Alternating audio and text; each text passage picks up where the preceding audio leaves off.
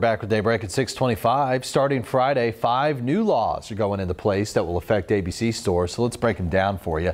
The first has to do with delivery licenses and to-go cocktails. It requires a delivery person to pass an alcohol delivery safety and responsibility course to make sure the person they're delivering alcohol to is 21 or up. The next one is a new mixed beverage casino license. It allows customers to drink the alcohol they buy in designated areas. The third one gives funding to Virginia distilleries so they can market their products. That money comes from the state's general fund. And then this law allows people traveling into Virginia to carry 3 gallons of alcoholic beverages instead of 1. Finally, you don't have to wait until sunset to buy certain grain alcohol. This law removes the sunset clause, as it's known, from the sale of neutral grain spirits or alcohol up to a proof limit of 151.